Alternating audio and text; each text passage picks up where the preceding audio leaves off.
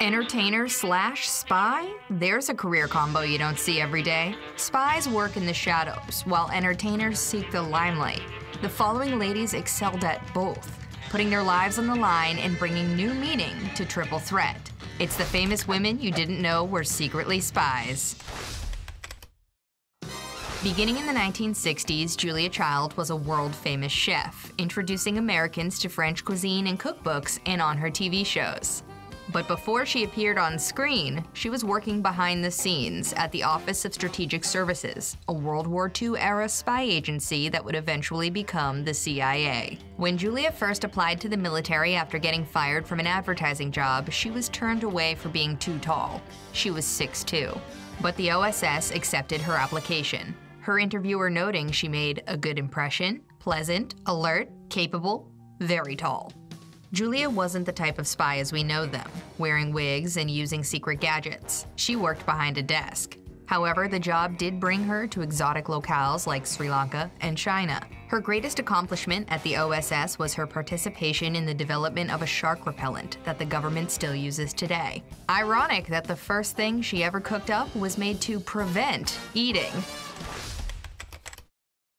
Marlene Dietrich was a famous actress and singer during the silent movie era of the 1930s. She was nominated for an Oscar and was one of the highest-paid actresses of her time. It seems she was also acting suspicious because the FBI was convinced she was a German spy. That's mostly because Marlene was born and raised in Berlin and launched her career in Germany, only coming to the US in the 1930s.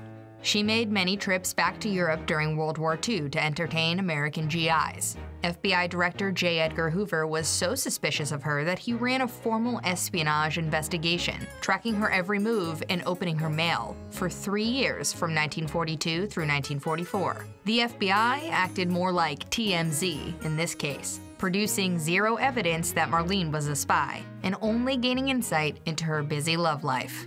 Marlene was actually so eager to prove her allegiance to America that she became an enthusiastic performer in USO shows for US troops abroad, recorded songs for the OSS to use in propaganda, and even agreed to be a spy for the US, collecting observations about subversive activities in Europe while entertaining abroad.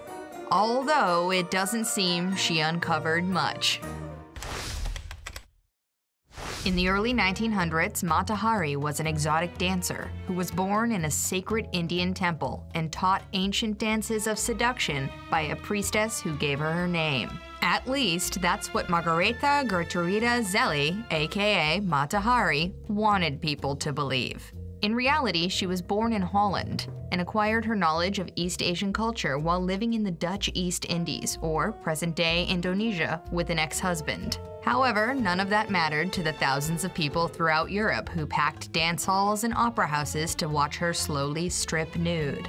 She became a famous courtesan, or escort, and once World War I broke out, her list of lovers consisted largely of high-ranking military officers. She was arrested in 1916 by the French for being a German spy. Mata admitted that a German officer had paid her to gather information, but she insisted that the intel she gave him was useless. The French claimed that Mata had shared information about a new weapon the Allies were developing called the tank, resulting in deaths of thousands of soldiers, and had her executed.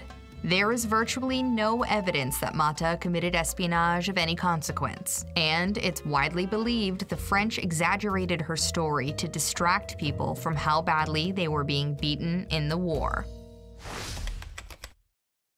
Alice Marble was a Hall of Fame tennis player, the first female to win both the British and US women's singles, doubles, and mixed doubles championships in the same year,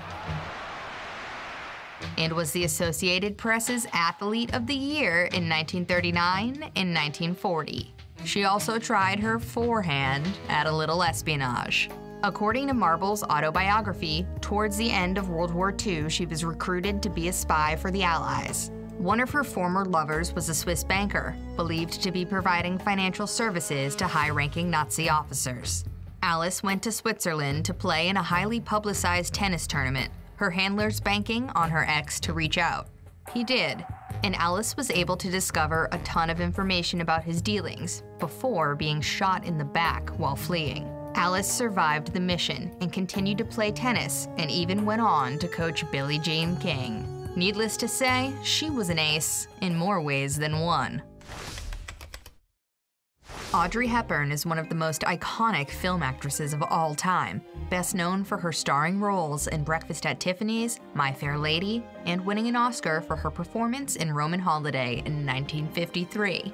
Making Roman Holiday is certainly one of the happiest experiences of my life.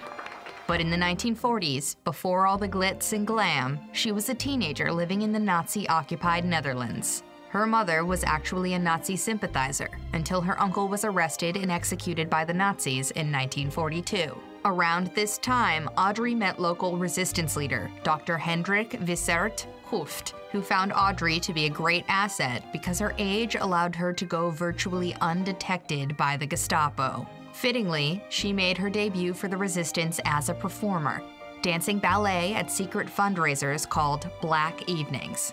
To avoid detection, nobody could make a sound, and Hepburn later remarked, "The best audiences I ever had made not a single sound at the end of my performance." Her other duties included a job fit for a child spy, riding her bike on a paper route, delivering napkin-sized resistance newspapers that she hid in her socks.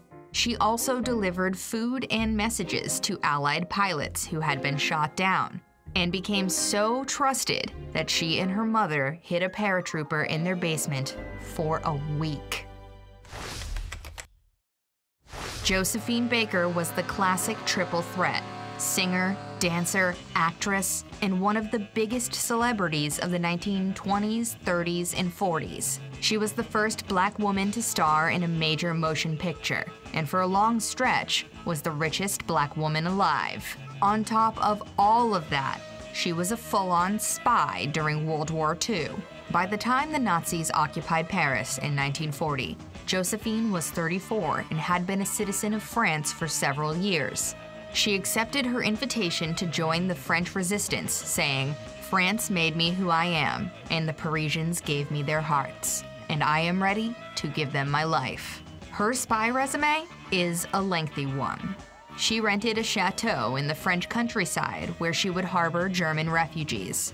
But the real spy stuff took place on the road. While performing around Europe, she was invited to embassy parties at every stop. She would flirt with high-ranking Axis officials who were in attendance, easily disarming them with her sensual celebrity. She'd get them chatting on military subjects like troop movement or active airfields, while her assistant, who was actually a French secret agent, recorded everything on Josephine's sheet music with invisible ink. After the war, she was named Chevalier de la Légion d'honneur, the highest honor of merit for military and civil action. These were just some of the heart-pounding stories about these amazingly courageous women. Maybe they'll make a movie about them one day, and then maybe those actresses will be spies, and then they'll have a YouTube video about them. One can dream.